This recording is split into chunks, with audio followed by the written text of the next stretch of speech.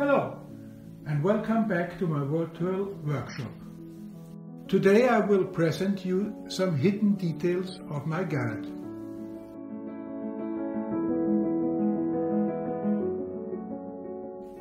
Let's take a look inside the boiler and the smoke box. The boiler of the livestream model is made of copper. It is heated by two gas burners located inside of two fire tubes. These tubes are connected to some copper sheets and have some small transverse tubes. This design helps to transport perfect the fire heat to the water.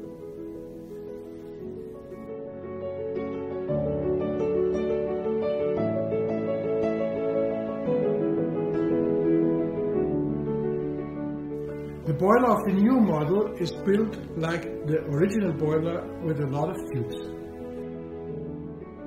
There are 32 larger tubes and 180 smaller tubes.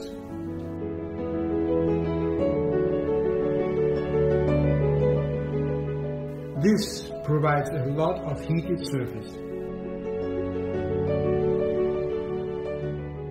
For additional steam heating, there is a superheater located inside of every one of the larger tubes.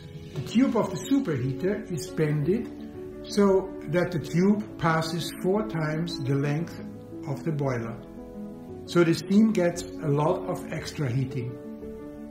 All tubes are integrated in the superheater valve that can be directed by the driver in the cabin. The superheater is very useful for Garratt locomotives because the steam pipes to the front and the rear cylinders are extremely long and have to pass the main pivots.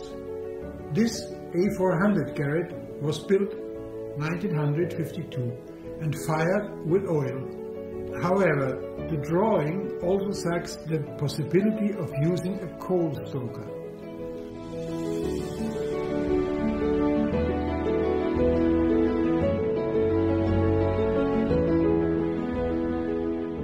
Inside the firebox, a system of removable sheets and barrette elements are located to guide the hot air to the chimney.